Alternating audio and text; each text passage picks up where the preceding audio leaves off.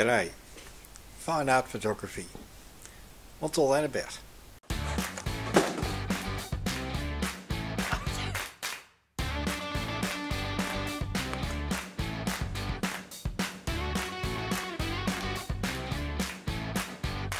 Well, I thought instead of trying to make up my own definition, I'd have a look at the experts, what they said.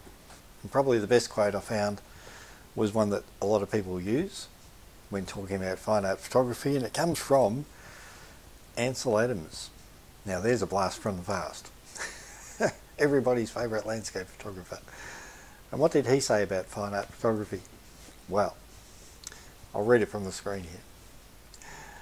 Art implies control of reality, for reality itself possesses no sense of the aesthetic. Photography becomes art when certain conditions are applied, or as we'd say nowadays, manipulation, post-processing. Because one of the things Ansel Adams was into was a lot of manipulation in the darkroom. So he didn't just make a definition of fine art, he practiced it.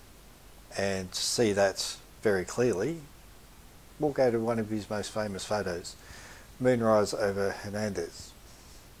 Now first, I'll show you the original straight out of camera image that he took.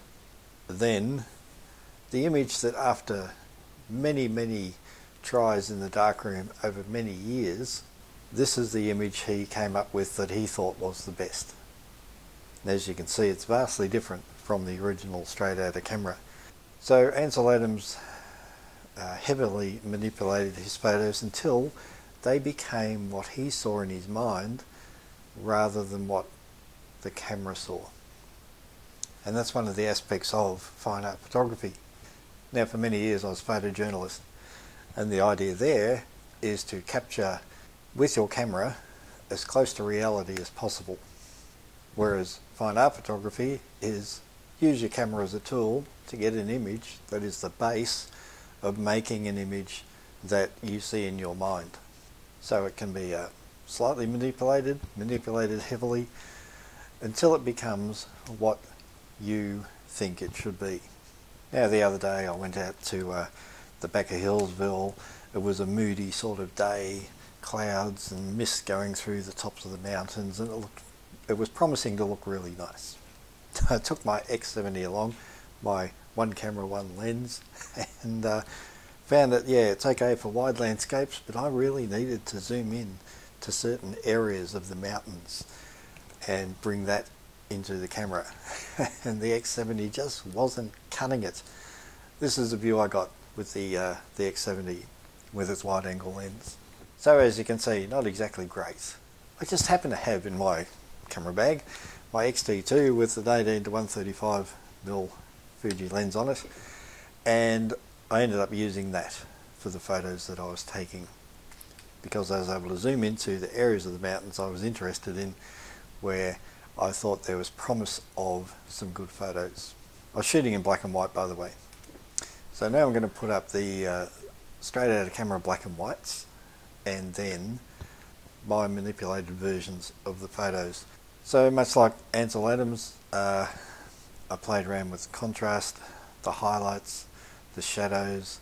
Some of the changes I made were global over the whole photo, others were in certain spots, picking up different light in the clouds and that sort of thing, until I got what I thought was a good representation of what that scene was like. So I was able to make images that I could see with my mind out of images that the camera saw. And that's all part of the fine art deal.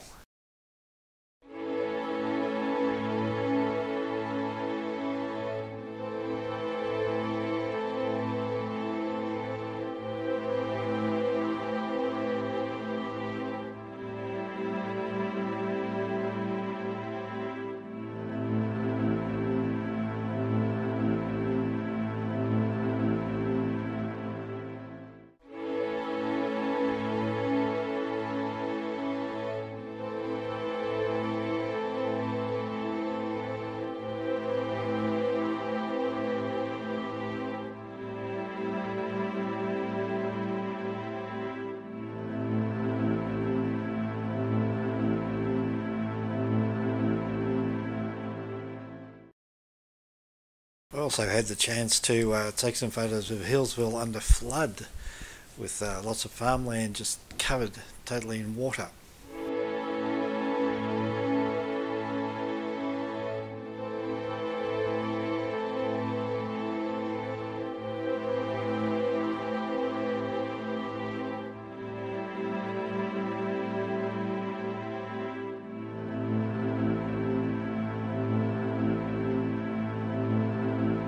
So there you go. No matter what sort of photography you might be into, landscapes, portrait, street, use your camera to enjoy it. So when I was working for clients, I had to take photos to please them. Now I'm not working for clients anymore, I take photos to please myself. And that's the great thing about photography. You get out there with your camera and you enjoy what you do. You might enjoy the journey, the travel, the arrival at the destination. You might enjoy walking around hunting up good compositions. You might enjoy the simple pleasure of being able to have the right camera and lens that suits you for that occasion. You might enjoy coming back and doing the post-processing, manipulating the image until it's what you see in your mind. But the ideal is you get out there and enjoy what you're doing, having fun. Now, if you like these videos, because they're not sponsored, there's no ads, I do it for my own enjoyment, trying to get across something of what I enjoy to the viewer. Thanks very much to all my subscribers. They're slowly growing and that's great. If you like it, click the like button, subscribe if you haven't already, and you can always buy me a coffee, www.buymeacoffee.com/GregCarrick. But whatever you do, whatever camera you got, pick it up, take it for a walk and have some fun. Bye.